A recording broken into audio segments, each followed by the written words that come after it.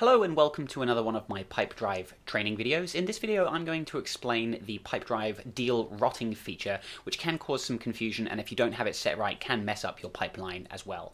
If you have any questions at the end of this video, please leave me a comment below and tell me what you want to learn more about so I can make videos that you're interested in.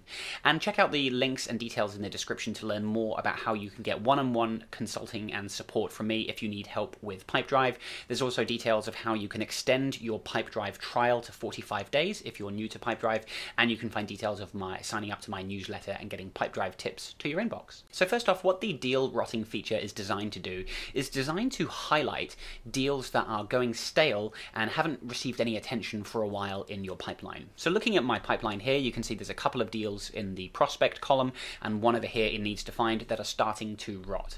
And if I hover my mouse on there, it says there's been no action for more than 1 day. That's beyond the rotting time. Now, this is prompting me to go and take action because I've been leaving these deals for too long. I should have done something with them by now based on the rotting time for this particular stage. So let's look at how we can customize the rotting time and look at working out the best way to set those times for each stage. So firstly, you may need to enable the deal rotting feature from your features menu. So you can find that down here. Make sure deal rotting is turned on. Then if you go to your pipeline settings, you can click on a particular stage and you'll be able to then set a rotting number of days. So deals will start to rot, in this case, after 3 days of inactivity. Inactivity is defined as basically you haven't touched the deal. So you haven't completed or scheduled an activity, you haven't updated any of the custom fields, or obviously you haven't moved the deal.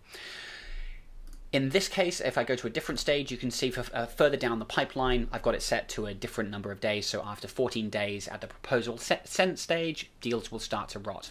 So how do you go about deciding what number of days to put on each of the stage? Well, firstly, you're going to need to think about your sales process. Do you have a long or a short sales cycle? And obviously the stage of the actual workflow. So generally when you have newer leads or deals, new prospects, new leads, you generally want to respond to and act upon pretty quickly while the leads and deals are nice and fresh. So in this case, I've set my prospect rotting time to 3 days. Whereas further down the pipeline, maybe after a proposal or a quote has been sent, it's much more reasonable at this stage to allow more time to pass because I know that people, in my case, need to think about a proposal, get some approval. So setting a longer duration for deal rotting is acceptable.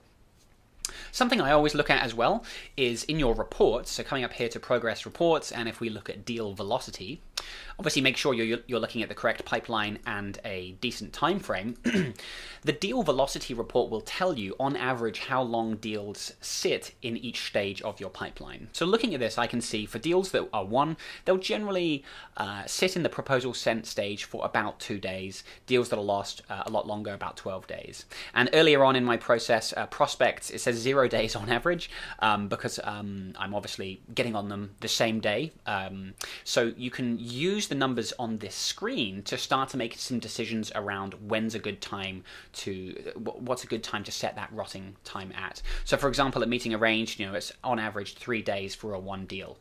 And I'm looking at really the one deals because I want to look at, of the deals that I've actually won in the past, what was the average time or duration that they were at each stage, and I want to try and aim for that because if I'm waiting too long, it's more likely that I'm going to be losing the deal because I'm not following up quick enough. So looking at this deal velocity report is a really good way to start to think about how you would put some numbers into your pipeline settings. Now, just to explain this deal just show you how it works. So here's a few deals that are starting to rot.